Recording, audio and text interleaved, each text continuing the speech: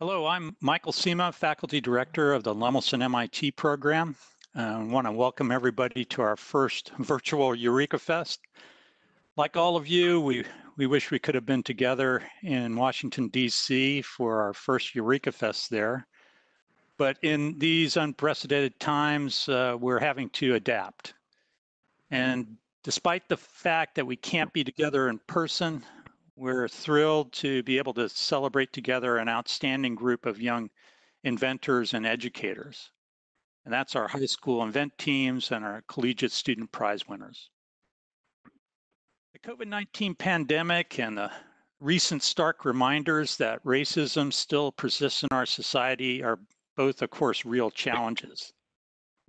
I have, however, lived long enough to know that challenges bring opportunities. It seems like each generation has rediscovered the phrase, never let a good crisis go to waste.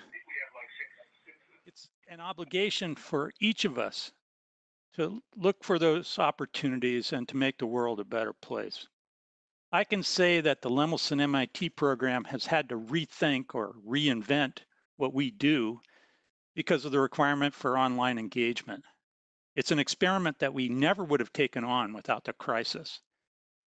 In the process, we're discovering ways to reach a broader audience and do that more frequently than we've been able to do in the past. Is it as effective? Well, the jury's still out on that, and we're keenly interested in the answer. It's moments like this that there's no better time to be an inventor. You know, pandemics and critical societal challenges have inspired inventions and innovations throughout history. Indeed, the last time we had a great pandemic, the human immunodeficiency virus, HIV, it did just that. Note that the HIV epidemic resulted in 65 million infections worldwide, and probably more than that, and 25 million deaths. And out of that came an entirely new wave of antiviral therapies, all of which were inventions. And it grew out of that, you know, what was absolutely a terrible tragedy of the AIDS epidemic. I'm confident that many of the learnings from that experience are going to help us get out of the current predicament. Invention is creativity at its best. In fact, it's said that creativity is intelligence having fun. There's nothing more fulfilling than creating something that solves important problems to benefit the world, and that's what we're here to celebrate tonight. In addition to the fact that this is our first virtual EurekaFest, this year also is special because the Lemelson-MIT program is celebrating its 25th anniversary. We began in 1995 with a very generous gift from Jerome and Dorothy Lemelson to bestow the first $500,000 Lemelson-MIT Prize, which celebrates the great inventors. Since then, we've had the privilege of supporting and celebrating hundreds of inventors from all races, both young and old, from grade school to high school to college and beyond. Inventors whose aim has been to make the world a better place and have done just that through hard work and perseverance. And so we want to thank you all for being here today to celebrate with us, to recognize the hard work of our 2020 InvenTeams and Student Prize winners. We're very fortunate to have a couple of special guests to join us. Andrei Iancu is the who's the Undersecretary of Commerce for Intellectual Property and the Director of the USPTO, United States Patent Office and Trademark Office. We also have an important representative from the Lemelson Foundation joining us. Its Executive Director, Carol Dahl. I want to thank you both for being with us to celebrate and share your thoughts on the importance of invention. And thank you to the Lemelson Foundation for its long support and dedication to the Lemelson-MIT program and to MIT. We're very grateful to be a member of the MIT community and particularly proud to be part of the School of Engineering. And now I want to hand things over to the Lemelson-MIT program's Executive Director, Stephanie Couch, who begin tonight's program. Here you go, Steph. Thank you. Well, welcome everyone. I'm happy to be your moderator for this very special event. Thank you so much for being here. This evening, we'll hear from Lee Estabrooks and Tony Perry, our invention education team, who will introduce you to our high school inventors, the 2020 InvenTeams. Janelle Semecki, our awards program administrator, will talk a little bit about the Student Prize competition, and she will introduce you to this year's winners. And as Michael mentioned, our special guest, Dr. Carol Dahl, Executive Director of the Lemelson Foundation, and Andrei Iancu, our Undersecretary of Commerce for Intellectual Property and Director of the United States Patent and Trademark Office. So now I'd like to introduce you to our invention education team, who give their unwavering support and encouragement to the InvenTeams and the educators who work with each team. Lee Estabrooks is the Invention Education Officer who manages all of our K-12 invention education initiatives and has been instrumental in the development of new programs. Tony Perry is the Invention Education Coordinator who supports the InvenTeams and helps them work through the invention process. Good evening, everyone, and thank you, Stephanie.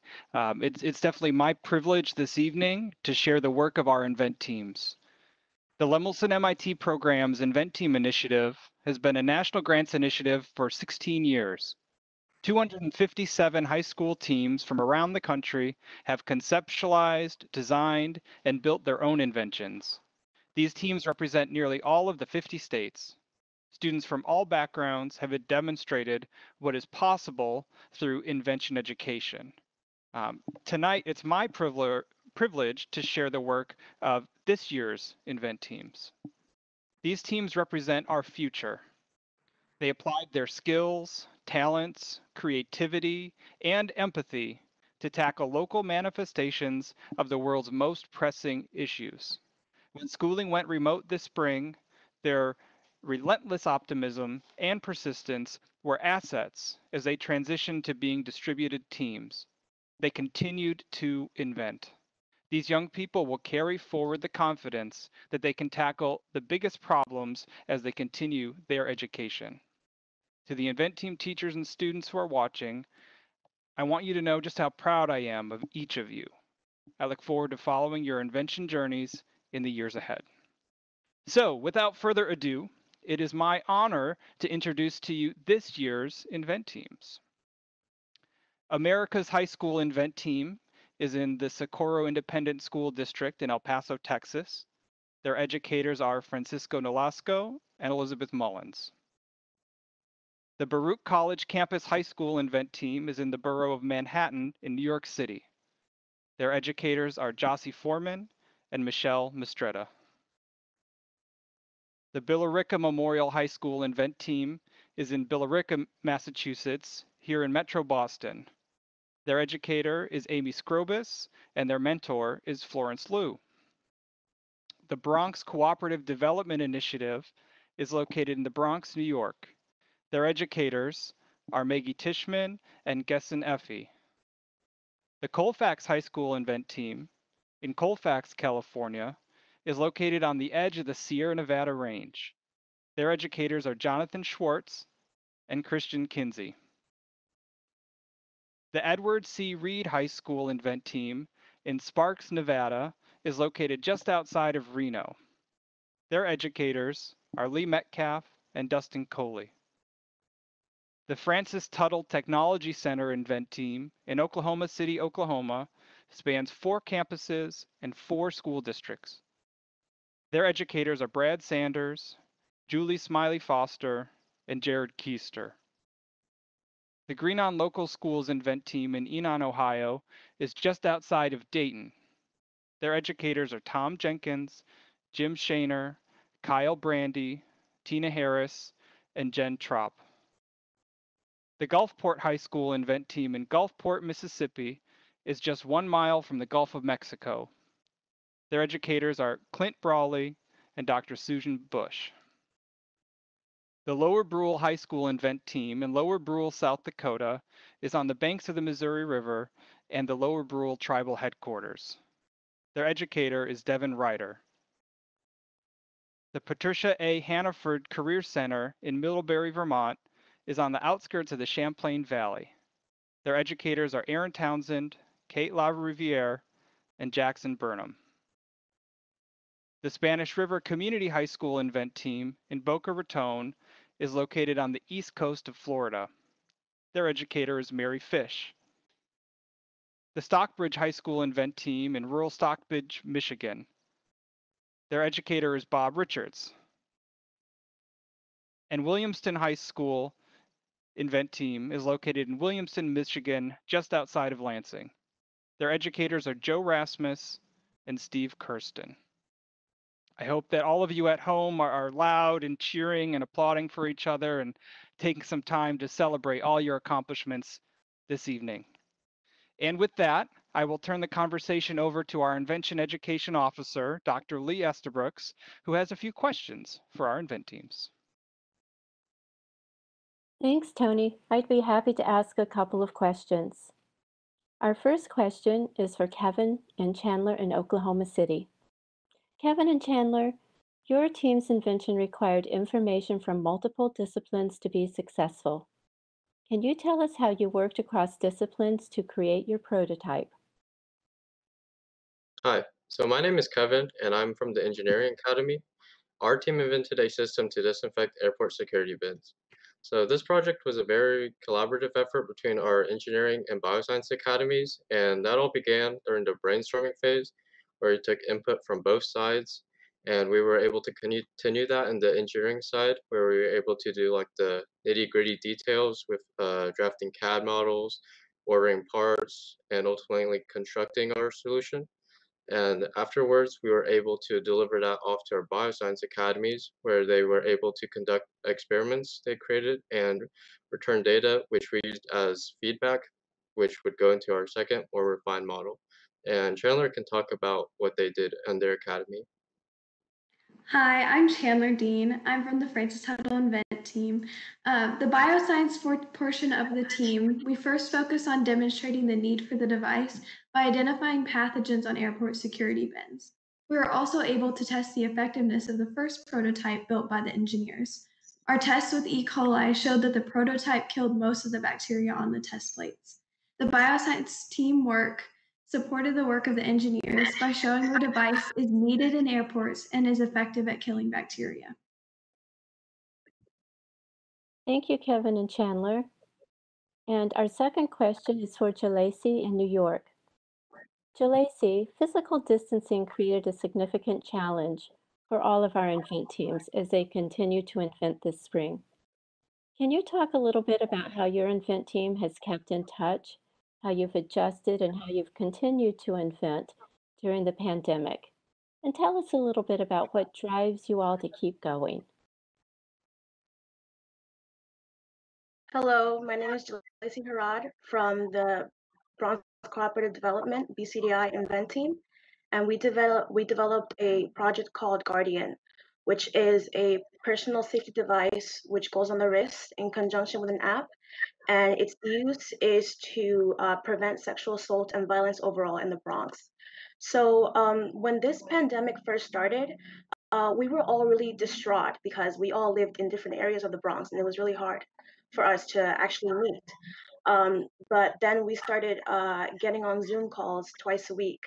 And our program director, Maggie Tishman, which is she's the program director for economic development at BCDI. She would actually bike to our houses to give us the materials that we needed to actually complete the project. So for example, we discovered this device called Flare, which was very similar in function to our device, and it arrived at the lab in Fordham Road. So Maggie actually biked to my house to drop off the device so that I could analyze it and see the differences and similarities between it and our device. So Maggie was definitely played a big part in actually getting this project done. But as for our goals, it was more of this project is much bigger than us. So we saw the statistics and we saw the numbers in the Bronx. Sexual assault has actually increased in the past year. So we wanted to make our community safer for everyone, not only just for us, but for our future, for our children's future. So it was not for us. It was for really everyone there in our community, and keeping that in mind, it really drove us to finish this project. Thank you, students, and thank you, Jalacy, Kevin, Chandler, and to all of our students who work so tirelessly through an unbelievable school year. But you continue to invent, and we really do appreciate that. And thank you all for being with us tonight at EurekaFest. Stephanie, back to you. Great, thank you. I want to add my thanks to all of you, not just for being here tonight, but for your persistence and following through by staying focused on what your work is in the midst of these trying times, and just a real inspiration. So congratulations to all of you. For people who want to learn more about the different high school inventors and their projects and their teachers, you can visit EurekaFest.org to view the videos that the teams have made. So I encourage everyone to take a look and dive deeper on this really fantastic effort.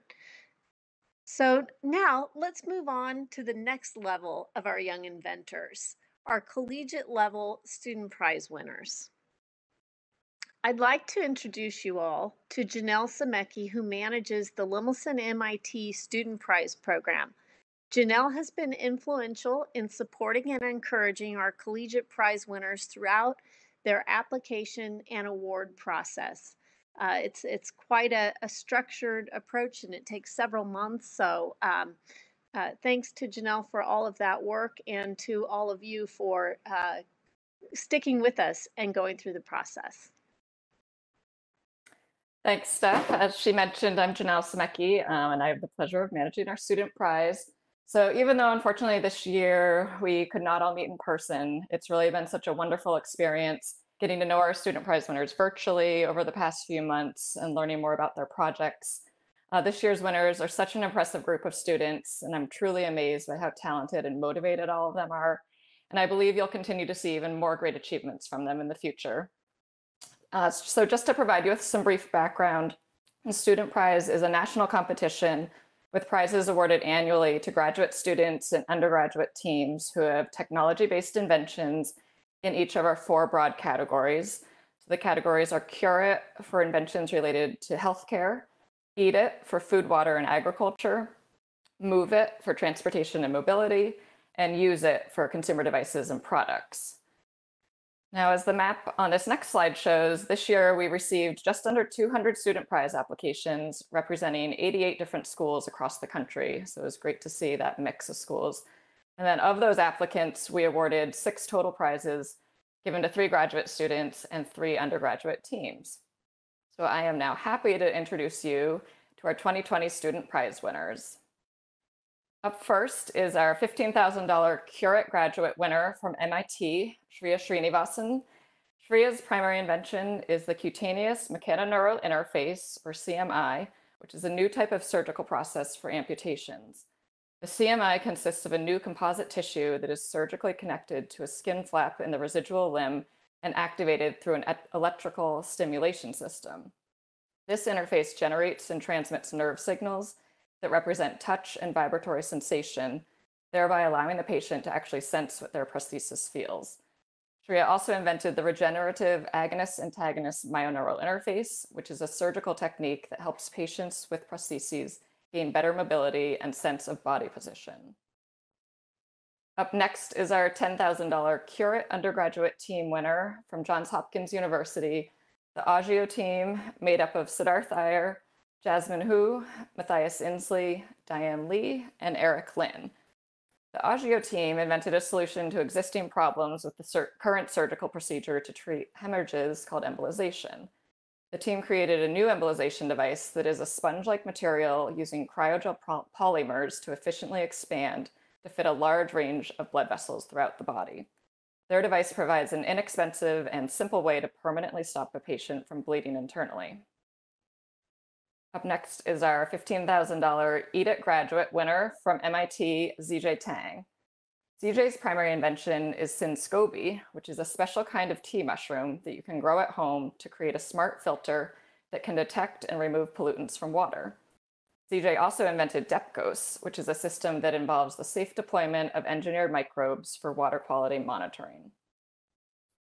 Next, we have our $10,000 Move It undergraduate team winner from Carthage College, the Modal Propellant Gauging team, made up of Celestine Ananda, Bennett Bartel, Nicholas Bartel, Cassandra Basong, and Taylor Peterson.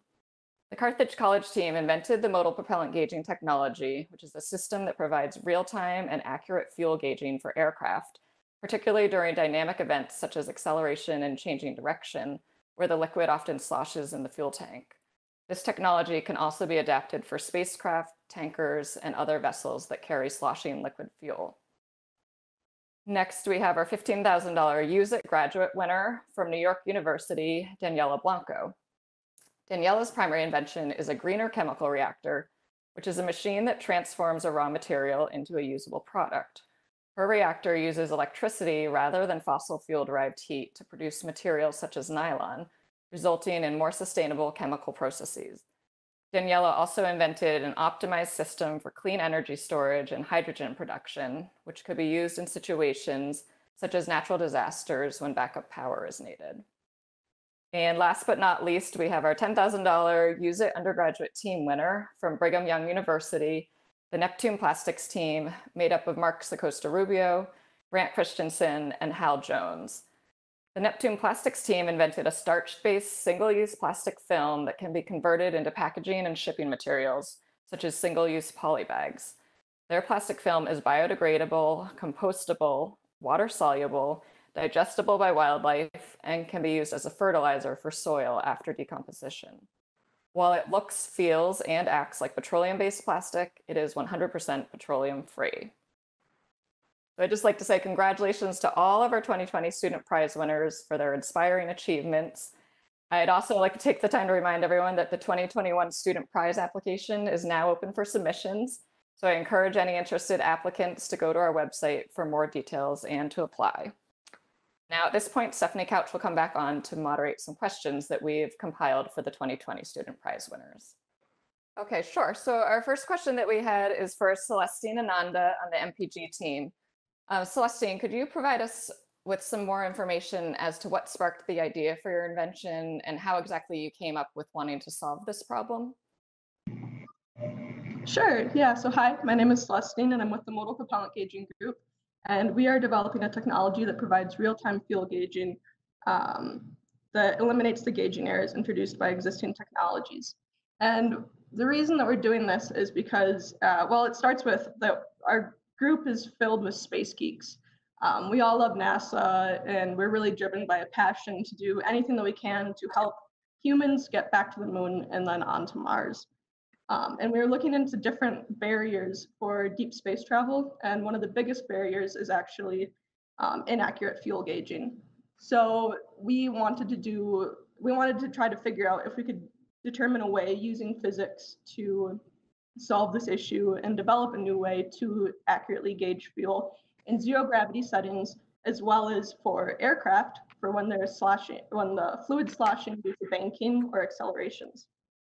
And so a good example of this is that a lot of people don't actually know, but Apollo 11 almost didn't happen. So Buzz Aldrin and Neil Armstrong, when they were going to land on the moon, the original location they were going to land had a large crater. So they couldn't land there, and they would have had to either abort the mission or continue, even though they were really running low on fuel. And with that inaccurate fuel gauging, they didn't even really know how much fuel they had. So when they landed, they only had 30 seconds of fuel left, but they could have easily ran out of fuel and they both could have crashed. So that's a huge barrier for space travel. And then another jarring statistic is that planes crash nearly twice each week because they run out of fuel due to inaccurate gauging. So the multi-propellant gauging technology is able to accurately gauge fuel in zero gravity settings and for aircraft when they're slashing. So that's kind of where we got our idea from. And then we solved this all just with fundamental physics concepts and computer science. Terrific. Thank you. Thank you so much. So our next question is for ZJ Tang. How long does it take before the smart filter biodegrades? Is there a certain number of water filtrations that it can go through before it starts to break down, or does it last for a really long time? Hi, so this is a very great question. So the filter we built is actually grown from a SCOBY, which is a kombucha culture. So it's mainly made of bacterial cellulose. And bacterial cellulose is a little bit different from cellulose we extracted from plants like papers in a way that it has a higher crystallinity, meaning that the cellulose fibers are arranged in a highly ordered fashion. This makes our filter quite resistant to biodegradation, actually. So I would imagine that our filter will be stuffed by impurities before it disintegrates. And in the literature, it's found that if you put this kind of like bacterial cellulose materials in the soil, where there are billions of microbes that attack the material, it will be degraded up to 20 to 25% after 30 days. So in our setup, which is in water, where the filter is much less challenged, I feel it can last for a few months at least without significant degradation. Thanks so much. The next question is for Marx Acosta Rubio from Neptune Plastics. I know you outlined the current use case for your invention, but do you also see this eventually being implemented for other capabilities beyond single-use poly bags, such as multi-use plastic bags? Yeah, absolutely. First, I just want to apologize if there's background noise. It seems like my roommate decided this was a good time to throw a brick into the dryer. Yeah, so the idea is that this is a very new technology, very much a frontier in terms of a direction that we can head. So the reason that we chose single-use poly bags is because the technical requirements for this specific product are very low. And so we can go to market and learn as much as possible about this material and just kind of keep moving forward. And as Scott Peterson, who's a mentor at BYU in terms of entrepreneurship, he says that you have to be obsessed with the problem, not the solution, right? And so as we continue to be obsessed with the single-use plastic problem, we'll see where our technology will develop and where it can take us in terms of the future of this kind of new idea. And so, yeah, it's very possible to head in that direction. And we'll just have to see where it takes us. Great. All right. Our last question is for Daniela Blanco, and it's similar to the question that was asked earlier of the Francis on an earlier question. So your chemical reactor invention also required knowledge across multiple disciplines to be successful. So could you tell us a bit more about how you worked across disciplines to create a prototype? Daniela. Yes, hi everyone. In my case, I used machine learning to optimize and push the efficiency of my chemical reactors. And as you might imagine, machine learning is really not part of the common background for chemical engineers. So I was very new to it, and a lot of people may say that I didn't really know what I was doing, which is true. But, we live in a time where there are a lot of wonderful resources. There were a lot of videos and books and articles out there. So I used all of that to start implementing the machine learning on my own. And it was an incredible addition to the reactors that we had. It truly was game-changing for us. And now, as a co-founder of a company that's trying to commercialize this technology, I am very much looking forward to start working with people from computer science and data science so that we can push this technology even forward and work together on it. I think that this experience taught me how sometimes the key to solve a problem in our field, it actually relies on knowledge and resources that have been developed in a different field. So the sooner that we start working together and putting our knowledge together, the sooner we can get to solve all of those issues.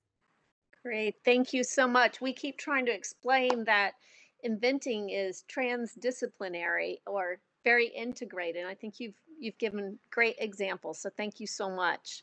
And thank you to all of our invent teams for submitting such great questions. So congratulations, 2020 Student Prize winners. We couldn't be prouder. For people who want to learn more, again, please visit EurekaFest.org to see the videos they produced about their inventions and learn more. Now we're going to move on and hear from our first speaker. So that would be Dr. Carol Dahl, again, the Executive Director of the Lemelson Foundation. With a background in discovery sciences, innovation programs, and global health and development, Dr. Dahl leads the Foundation's work on cultivating impact inventors and supporting systems that allow invention-based businesses to thrive. Prior to joining the Foundation, Carol was founding director of the Global Health Discovery Program at the Bill and Melinda Gates Foundation, where she led the development of Grand Challenges in Global Health and Grand Challenges Explorations. Previously, Carol served as vice president for strategic partnerships at a startup diagnostics company, and from 1990 to 2001, she worked at the U.S. National Institutes of Health in several capacities, including the founding director of the Office of Technology and Industrial Relations at the National Cancer Institute and program director at the National Center for Human Genome Research. Carol has received numerous accolades for her work. She received her bachelor's degree from the University of Iowa and a master's and doctoral degrees from the University of Wisconsin-Madison. So welcome, Carol. Thank you, Stephanie. It's really great to be here virtually with all of you student inventors today and your parents, teachers, advisors, and others in your respective communities who have supported you along your invention journey. I want to congratulate all of you on your accomplishments this year, which are even more impressive given the disruption caused by the pandemic. We heard a great story about that a moment ago. I imagine it would have been easy for you all to have set your work aside and leave the work unfinished before school closed, but your passion, your commitment to work through adversity is truly reflective of your inventor spirit. You all embody what our founder, Jerry Lemelson's vision was of what it means to be an inventor. It's remarkable that you've all accomplished so much this year, and what excites us at the Lemelson Foundation and our partners at the Lemelson-MIT Program, our mission is to improve lives through invention, and that starts with our commitment to ensuring that there's a future generation of inventors such as you, and that you thrive. So we support programs that give students the chance to experience invention, discover their passion for seeing and solving problems just as you've done, and also to feel empowered to continue to be agents of change throughout the rest of your lives. Which brings me to the story of the Lemelson Foundation and Jerry Lemelson and our partnership with the Lemelson-MIT Program. The foundation was established by Jerry and Dolly Lemelson over 25 years ago with the mission to improve lives through invention. Jerry, who was a true visionary, and one of the most prolific independent inventors of the last century, with over 600 patents to his name, launched the foundation in order to recognize the importance of invention to both the US economy, but also to meeting social needs. In launching the foundation, Jerry and Dolly committed to supporting future generations of inventors so their ideas could be nurtured and translate into business opportunity and products that would improve people's lives. Our partnership with the Lemelson-MIT Program began 25 years ago as well, which tells you how core the work of the Lemelson-MIT Program is to Jerry's original vision and also the work of the foundation and our mission. I know it's a strange time for all of us right now, and I hope that you and your families have been safe and well these past few months. I would normally take time to convince you that invention is important and that it's relevant to your daily lives. But ironically, the coronavirus pandemic has really put a spotlight on the role of invention, at least when it comes to addressing healthcare challenges. Think of the modern day inventions we're now seeing in the headlines every day: ventilators, personal protective gear to protect our healthcare workers, and vaccines, just to name a few. It really drives home the point that inventions are key to addressing our challenges of today, but also of tomorrow. Invention is also a catalyst for economic growth, good jobs, and better lives. Invention is essential to what we want for the future. And we at the Foundation believe we need people prepared to invent and systems to support them to make that a reality. That's why we're so passionate about the work you're doing and our work to grow the field of invention education, which is what Lemelson-MIT has really become a cornerstone for. All of you are here today to celebrate your InvenTeams accomplishments or collegiate inventions, and you're all living proof of the impact of having hands-on invention experiences. We've heard from so many InvenTeams students over the years that the experience changes their lives, that students feel empowered by the opportunity to choose a problem that's meaningful to them, find a passion using the practical application of STEM and business skills, and embrace the skill sets and mindsets that will enable them to thrive in the future economy and the jobs of tomorrow. We're also incredibly excited about celebrating the young inventors we have here today that have won the Lemelson-MIT Student Prize. You have taken daunting, real problems and used your ingenuity and persistence to create inventions that will become solutions and products with big impact. You're an inspiration to all of us here today, but also to the students that follow in your footsteps. I just want to say how incredibly impressed I am by all of the inventors here today. It's just a treat to be in this virtual room together with you and to see the work that you've done. You are all the change makers of today, but I also see you as the leaders of tomorrow. Congratulations. And now to our special guest speaker. We are thrilled to have Andrei Iancu with us to share his thoughts and experience. In his role as the Undersecretary of Commerce for Intellectual Property and Director of the United States Patent and Trademark Office, Dr. Iancu provides leadership and oversight to one of the largest intellectual property offices in the entire world. He also serves as the principal advisor to the Secretary of Commerce on domestic and international intellectual property matters. Prior to joining the USPTO, Mr. Iancu was the managing partner at Irela Manila LLP, where his practice focused on intellectual property litigation. Mr. Iancu appeared in a variety of high-profile matters in front of the USPTO, U.S. District Courts, the Court of Appeals for the Federal Circuit Court, and the U.S. International Trade Commission. Director Iancu has also taught patent law at the UCLA School of Law and has written and spoken publicly on a variety of intellectual property issues. Prior to his legal career, Dr. Iancu was an engineer at Hughes Aircraft Company. I just love that. So hopefully we hear more about how an engineer gets to be so prominent in law. So throughout his career, Dr. Iancu has received many accolades from organizations and publications. He holds a Juris Doctor from the UCLA School of Law. He also has a Master's of Science in Mechanical Engineering and a Bachelor of Science in Aerospace Engineering, both from UCLA. So welcome, Director Iancu. Well, thank you so much for that very kind introduction, Stephanie. And it's an honor and a pleasure to be here with all of you. It really is so impressive what you have all done. The Student Prize winners that I have seen and heard about, and the InvenTeams have done amazing work, and it's a true inspiration. And really, as the head of the Patent and Trademark Office, I want to welcome all of you to the innovation community. And hopefully you'll turn some of these inventions into patents, or at least you'll apply for some of them and see where all that takes you.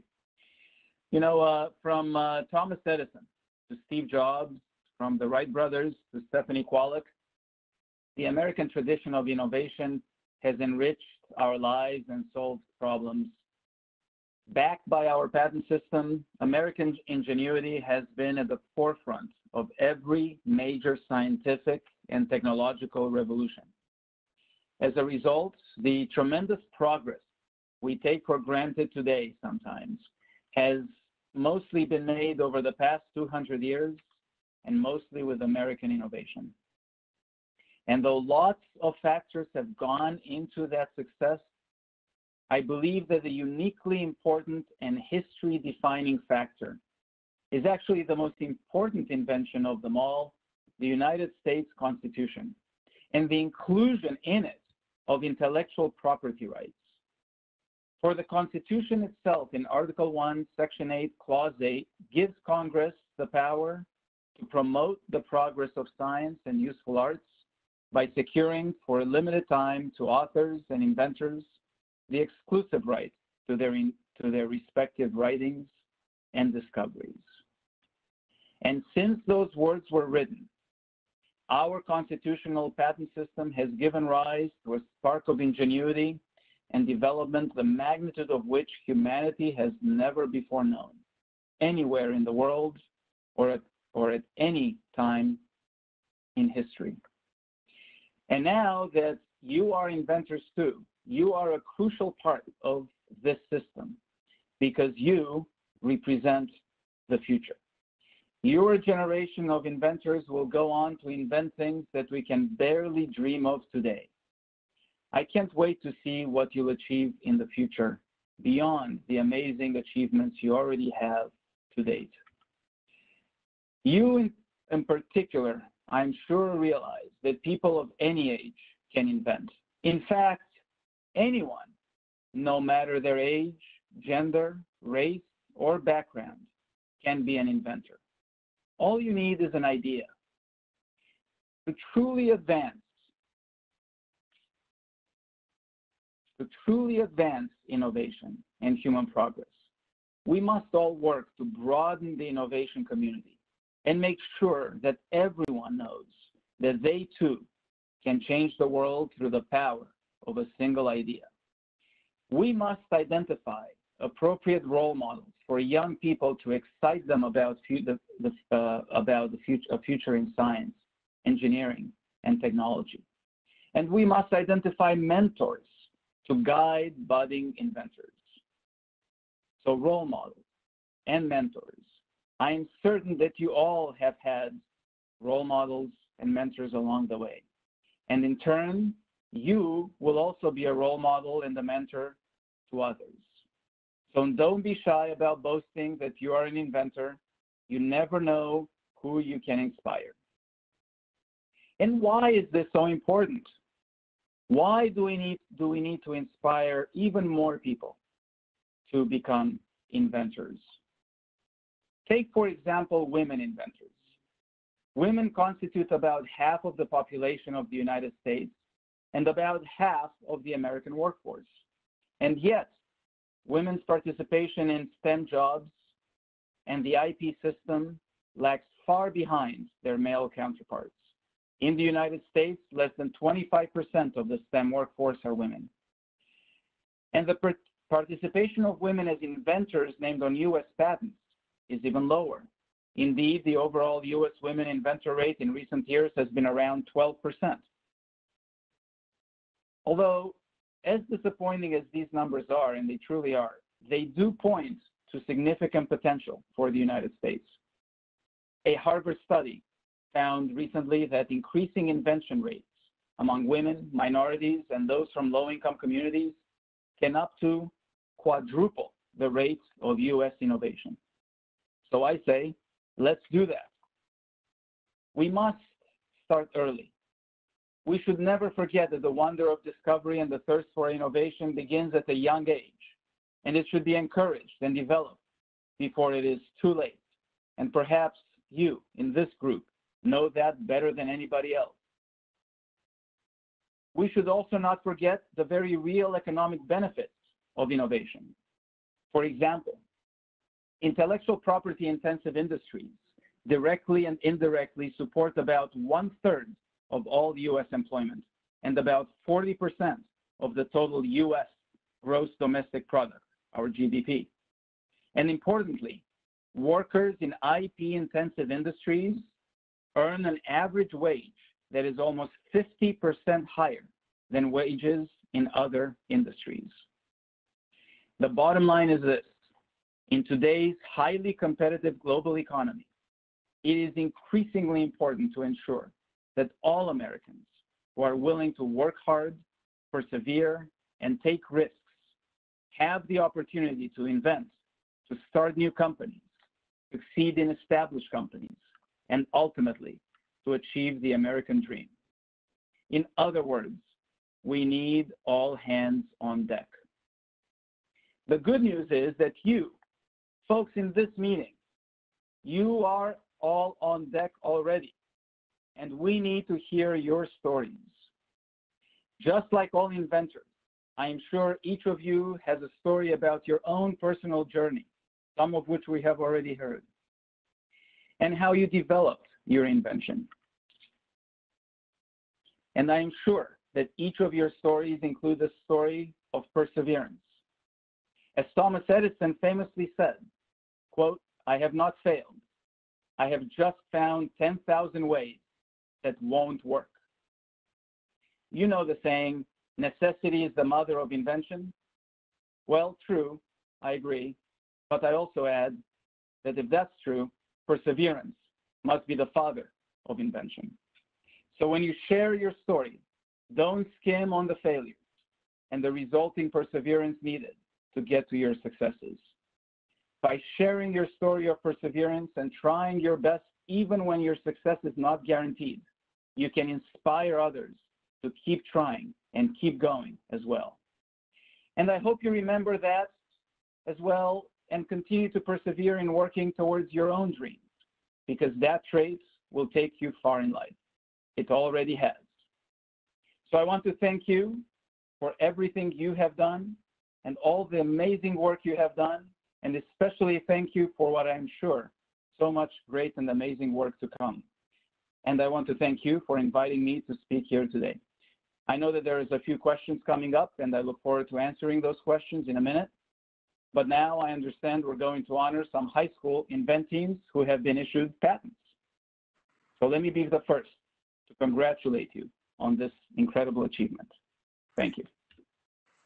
Absolutely. Thank you so much. We are planning on questions and answers, but first, Lee, I think you have some special announcements for us. I sure do, Stephanie. Thank you, Dr. Dahl and Director Iancu, for inspiring and encouraging our young inventors.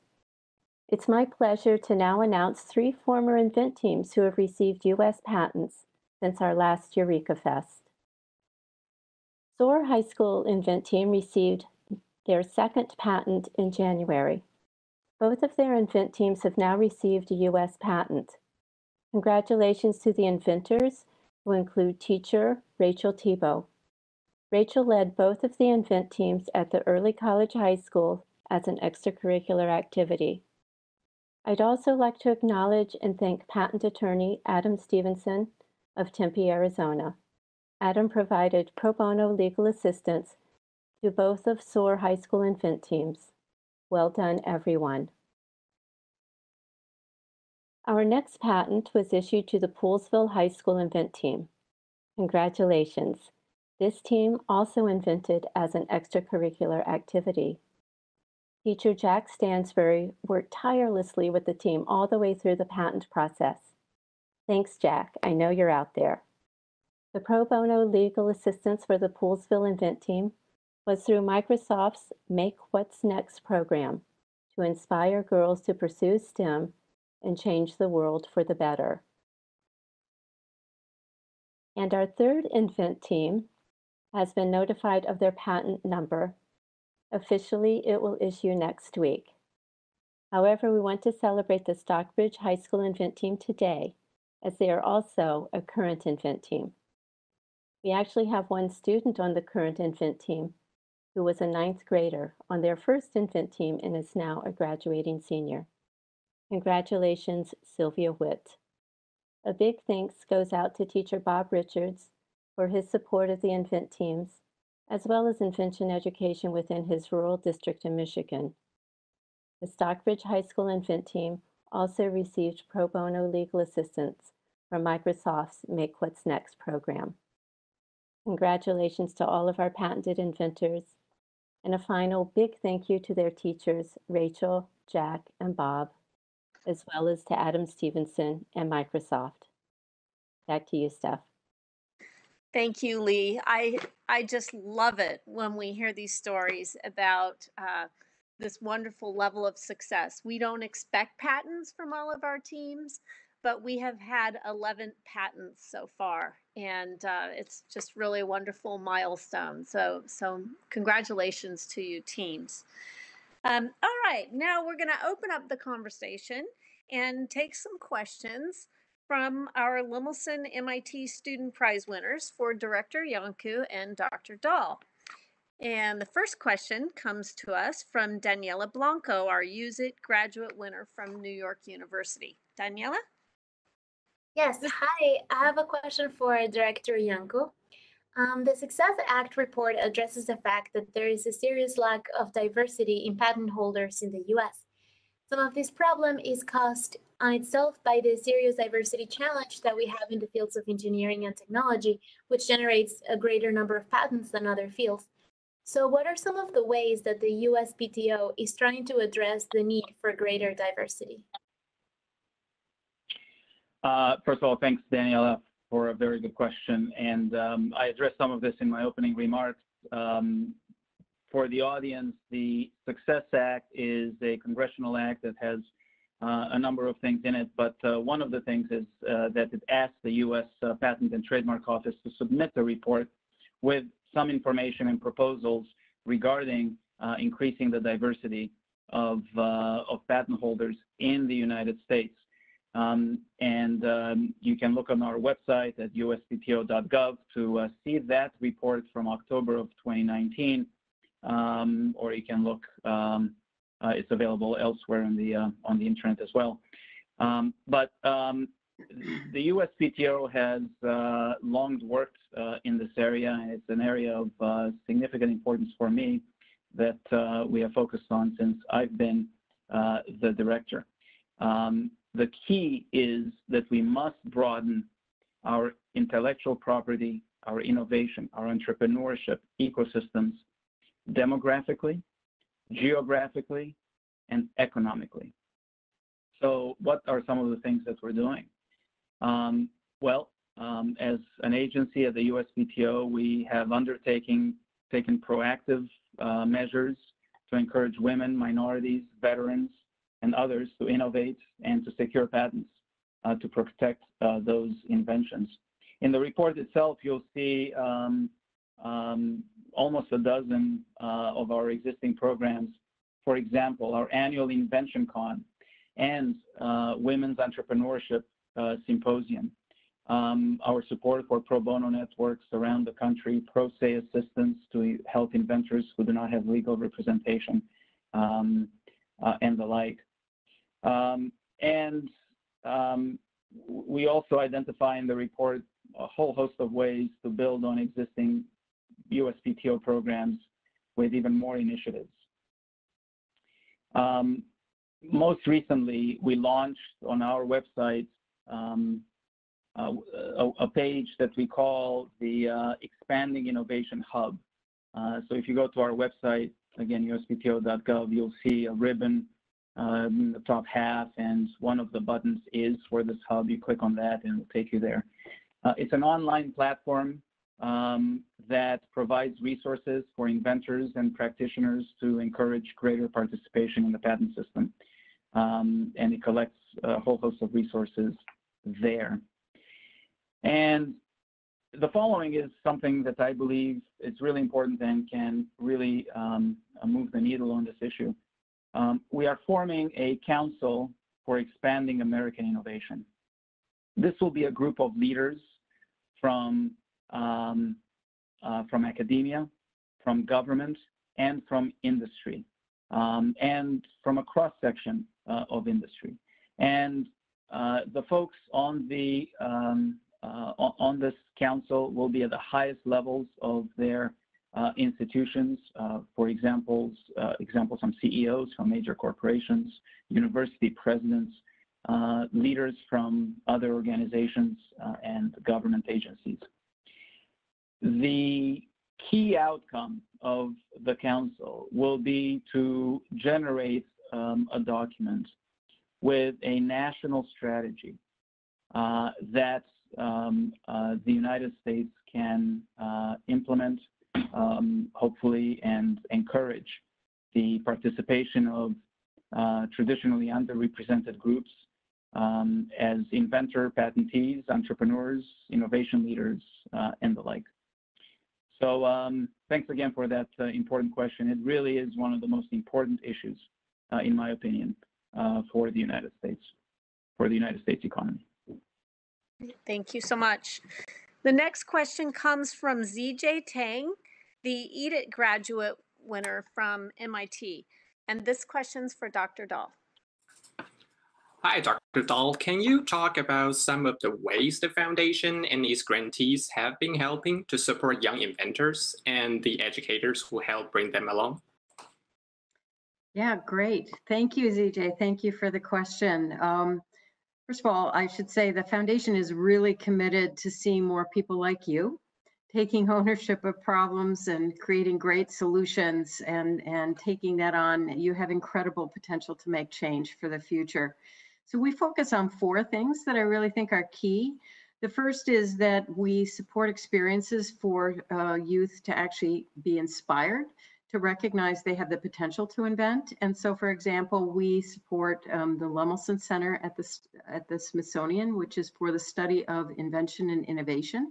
So all of those of you who have a chance in the future to go to the National Museum of American History should visit the Lemelson Center. But their kids of all ages have their first invention experience and learn about how invention has changed our world for the better. The second thing we do is we support students themselves in actually experiencing invention through programs like Lemelson-MIT InvenTeams, MESA, the Invention Convention, and other similar programs, a real immersive experience in inventing. Third, we do provide assistance to support those programs in terms of assisting educators, people like the teachers of the InvenTeams here today, to prepare for the invention experience and how to bring that to their students, whether it's inside or outside of the classroom. And then finally, fourth, we celebrate and highlight the achievements of young inventors like yourself, so others will see how important it is for students to experience invention and also see how impactful those inventions can be on the communities around them. And that's part of why we're here today, obviously, to celebrate the work of the Student Prize winners, as well as the InvenTeams and their accomplishments. But we also know that we can't do it alone. And in fact, all of you are an important part of that effort. So I want to encourage all of you who are here today, who are student inventors, whether you be at the collegiate level or the high school level, that you actually are the best spokespeople on behalf of student inventors. And so I would really deeply encourage you to use your own voices, tell your own story of your invention journey, and also how the experience has changed your life and what you might want to do in the future. All right, Taylor Peterson, who was with the Move It undergraduate team from Carthage College, has a question for Director Iancu. Hi. So your bachelor's degree was in aerospace engineering and your master's degree was in mechanical engineering. Then you ended up graduating from UCLA Law School and teaching patent law. Engineering and law seem like 2 different career paths. Can you talk a little bit about how the 2 go together and would you recommend paths to students? I think your last, thanks for the question, Taylor. I think your last question was, do I recommend this path to students? And the answer is, I'm a little biased, of course, and the answer is yes, I recommend it if it is a subject you like. But your main question was, how do the 2 go together? I think that was your main question. And the truth is that there is more overlap than you think. Both require creativity, analytical thinking, and problem solving. There are lots of similarities, frankly, especially if you go into patent law. And I don't think it's a coincidence that engineering students often do very well in law school. Especially as a patent lawyer, you know, what you get to do is you get to work with a lot of inventors in many different fields, and you not only help them get protection for their for what they have created, but you get to be a teacher as well. You get to first learn and understand what they came up with, and then you get to explain it to others. You explain it either to the folks at the patent office to convince them to grant the patent, or you explain it to a judge and jury when in case of a patent infringement case. And you're working with the most brilliant minds out there, some of the most exciting technologies out there. You get to use your technical background in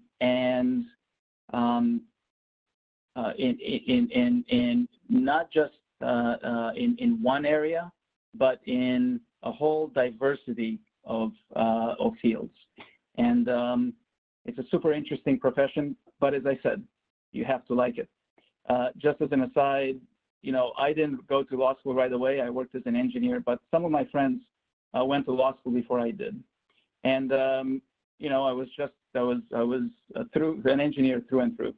So one of my questions for my friends who had already gone to law school, I said, by the way, do you like it? Yes, I like law school. And do you have to read a lot? And do you have to write a lot? Because, you know, coming from engineering school, at least for me back then, it was, those things were like, and he says, are you kidding? That's all you do. But bottom line is you do have to read and write. But it's a combination of all those things because you put them together with the technology and the people skills. And it really is a wonderfully rewarding career if you're interested in those things. Thank you. Our next question is from Siddharth Iyer, our Curate undergraduate team winner on the Audio team from Johns Hopkins University. Hi, so my question is to Dr. Dahl. Dr. Dahl, before becoming Executive Director of the Lemelson Foundation, you were a leader in global health with the Bill and Melinda Gates Foundation. You've also worked with the U.S. National Institutes of Health. So could you please share your perspectives on the role of invention now and also in the years ahead? Great, thank you for giving me a wonderful question. Actually, I think invention is absolutely critical to our lives today, but always will be, frankly, into the future. When you think about the quality of life we have in this country, it's largely due to the benefits of invention, whether it's able to keep your, that you're able to keep your food cold in a refrigerator so it doesn't spoil as quickly, to having, cars to drive, the way we have electricity in our homes and the full range of things that enables us to do. All of these are a result of invention.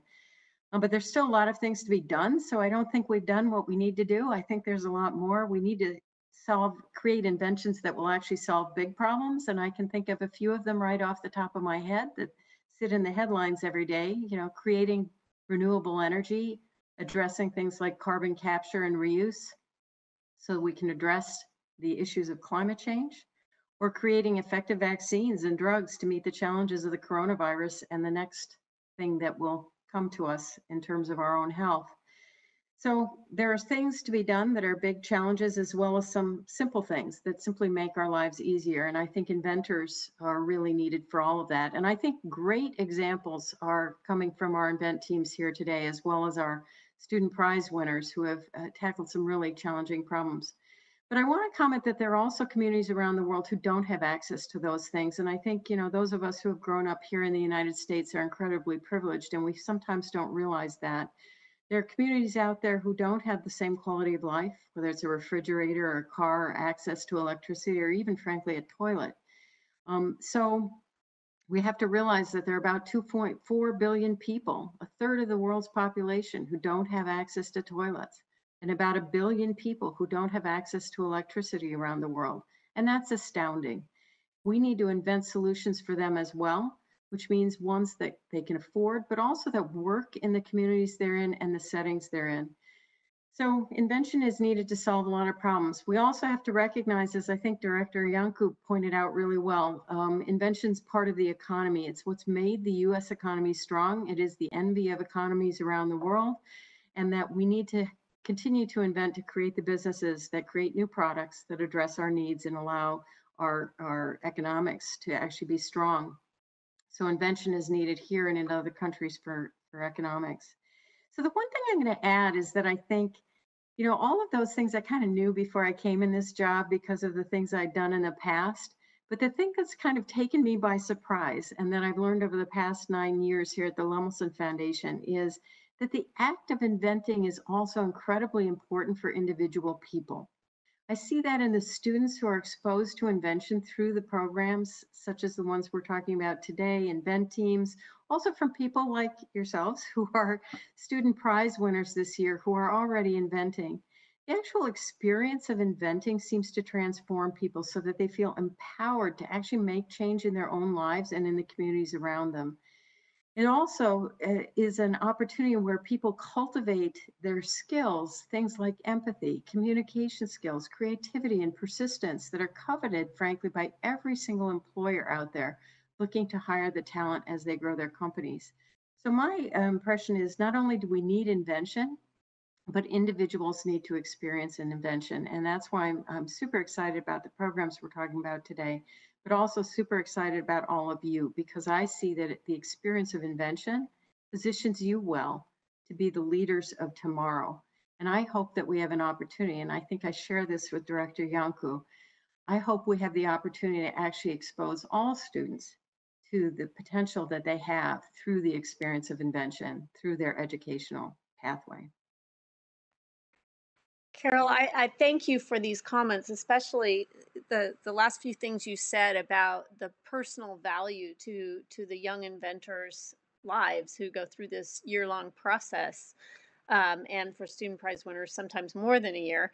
And you know what we know after doing this kind of work with educators across the U.S. For 16 years is that many of the teachers we work with go on to find ways to put classes, formal classes into their schools so that more young people get the opportunity as part of the regular school day. So a shout out to the many teachers who've now joined this, if you will, movement.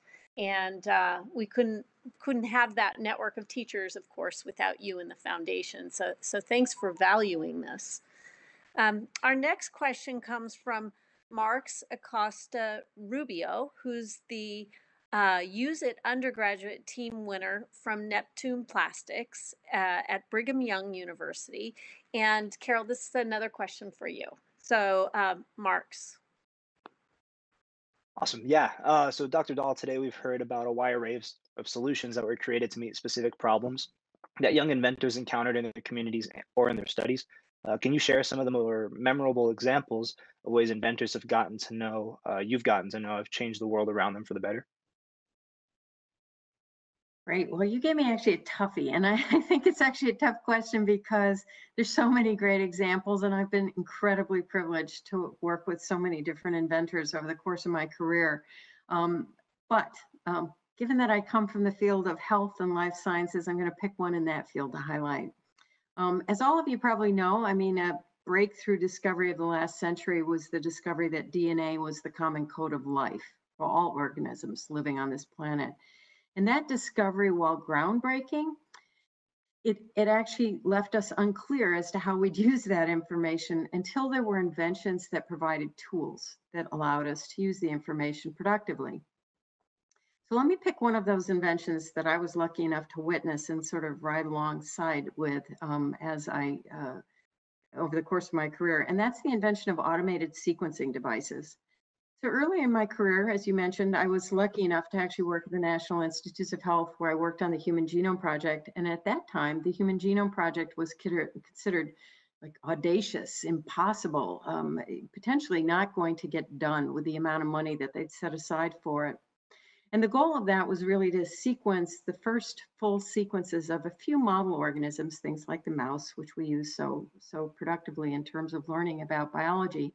but also the first human genome, and that was really daunting. So the hope was that we'd pick that sequence up and we'd be able to unlock the dictionary of our genetic code in a way that would allow us to advance medicine dramatically. So there had been ways to sequence DNA invented by that time, but they were slow and costly, and they involved a lot of nasty chemicals. I speak from experience, and they were super labor intensive. So people joked, actually, it's kind of a sad joke, that it was to sequence the first genome, we would actually need like thousands of graduate students and postdocs who literally that was all they did. They went in and they just sequenced every single day using radioactive chemicals and whatever. So in the late 1980s, the first automated DNA sequencer was invented by Lee Hood and Lloyd Smith. And in the early 1990s, they received their first government grants to actually test it and begin sequencing the human genome. And I was lucky enough to sit in those study sections and hear that conversation. And people really were arguing, this is not a safe bet. We need to go back to those postdocs and graduate students. But in fact, they turned out to be right. And inventing that sequencer changed and transformed the way we approached completing the Human Genome Project. So from that sequencing, that transition of sequencing by hand to the automated sequencer, it actually allowed us to do the Human Genome Project and complete it. But now we're actually able to complete whole sequences of genomes of plants, animals, any basic biologic organism. And we can do it at incredibly low cost. So the Human Genome Project was thought to cost the first genome $100 billion. Now you can sequence a genome for like $1,000 in the course of a day instead of over the course of decades. This has allowed us to speed up the discovery of drugs, vaccines. It's also been critical to identify pathogens. So for instance, coronavirus 19. COVID-19.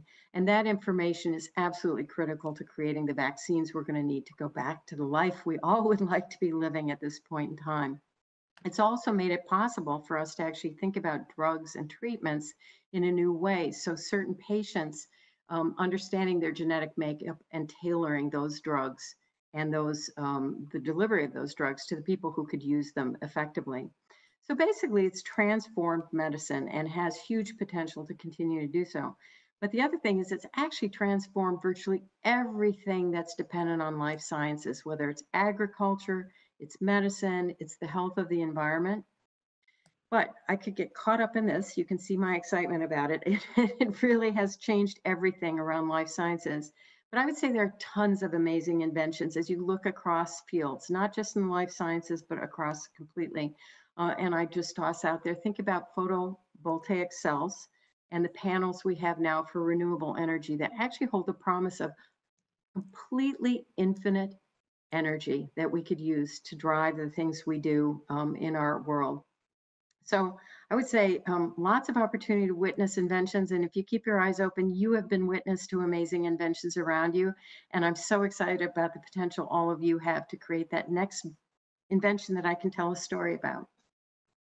So we have a lot of questions, and I wished we could take more, but unfortunately, we only have time for one last question, and that is from Shreya Srinivasan, the Curate Graduate Winner from MIT, and it's for Director Iancu. Hi, thank you so much for talk. It was really nice. The USPTO's recent study, prepared in accordance with the Success Act, talked a lot about the economic benefits of owning a patent. Could you speak a little bit about the potential for patent holders to lift themselves up and maybe their families and communities by obtaining a patent, how that process would look like? Sure, thanks, Shreya. And you're asking mainly about the potential benefits of patents to an individual or the community to lift themselves up. And it's critically important. Let me address that in a second. But Carol inspired me to address also just the overall importance of the patent system to the United States overall and to humanity. I want to just put some things in historical perspective. There were obviously, humans have been on the planet for thousands and thousands or tens of thousands of years. Human civilization has been around for thousands and thousands of years. If you think back to the ancient Romans and Greeks and Chinese and the ancient Hebrews, Aztecs, Mayans, on and on. Civilizations around the world for thousands of years. And then fast forward to the founding of this country in 1776. And think about the state of technology when this country was founded in 1776 after these thousands of years of human life and human civilization. Transportation was basically by horseback at the time. Anesthesia didn't exist. At best, it was a shot of whiskey. Communications, you know, you basically had to send Paul Revere again on horseback or send a carrier pigeon. And look at us now, just a couple of centuries later. You're talking transportation is now air and space flights. The state of medicine, we have personalized medicine, immunotherapies, cancer treatments, and the like. And communications, by gosh, instant communications around the world and meetings like this.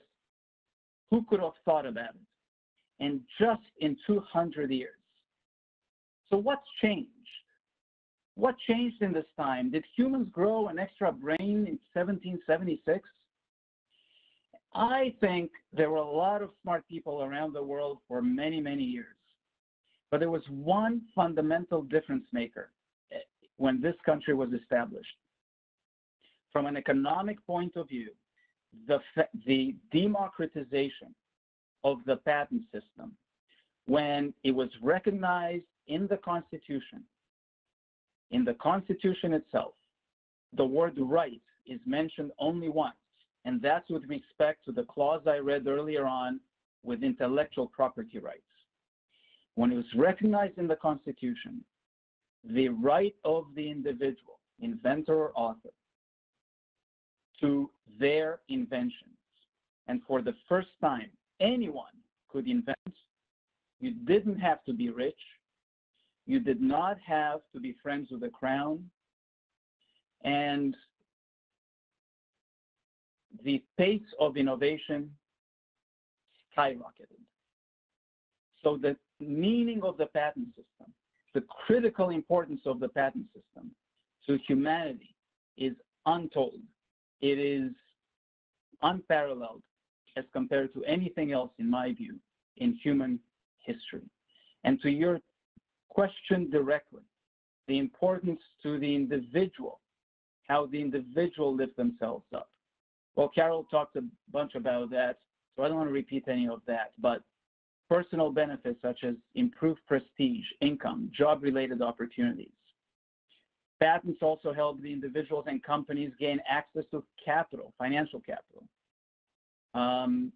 find licensees and facilitate growth. For instance, we have a study that shows that startups that received a granted patent show a growth in their employment in the first 5 years that is 55% higher than without that first patent. But most importantly, patents create a path for inventors to penetrate established markets and bring brand new solutions to the public. And then when you do that, that's when you've made a real difference. And some of you have already done that, and you will continue to do that. And some of you maybe even remembered, like Thomas Edison and the Wright brothers, as having changed the world. Thank you so much, Carol and Director Iancu. Very inspiring comments, students, very good questions. You know, normally we would get to see all of you in person at EurekaFest. Typically, that would be at MIT. And this year we had grand plans to be in Washington, D.C., and all of you were going to be sharing your prototypes of your inventions at the Smithsonian, at the Lemelson Center at the Smithsonian. And we were very excited to do that, but, you know, fate intervened, so we appreciate that we can still see you in person, Director, via this technology. And if there's a silver lining in this cloud, it's that we've had 700 people watching live tonight and hearing from all of you. And I'm sure they're as excited about all this great work as we are at the Lemelson-MIT program. So many thanks to all of you. And this does bring our session to a close, our virtual EurekaFest. But before we go, we want to thank all of our supporters who make our work possible and extend a very special thank you to the EurekaFest sponsors of the Lemelson Foundation, Prasad Kuthari, and Michael Cima and Tina Cortese. So thank you so much for your donations to our program and others who are listed for our year-round support. And then also, there are some special folks I'd like to thank who made this production possible. MIT Video Productions, the Lemelson-MIT Master Teachers who work with our various teams from around the US, the Lemelson-MIT InvenTeam judges who help us determine who we will give, which high school teams to give grants to, our Student Prize Screening Committee, our Lemelson-MIT National Jury, both of those contributing to who we award the student prizes to.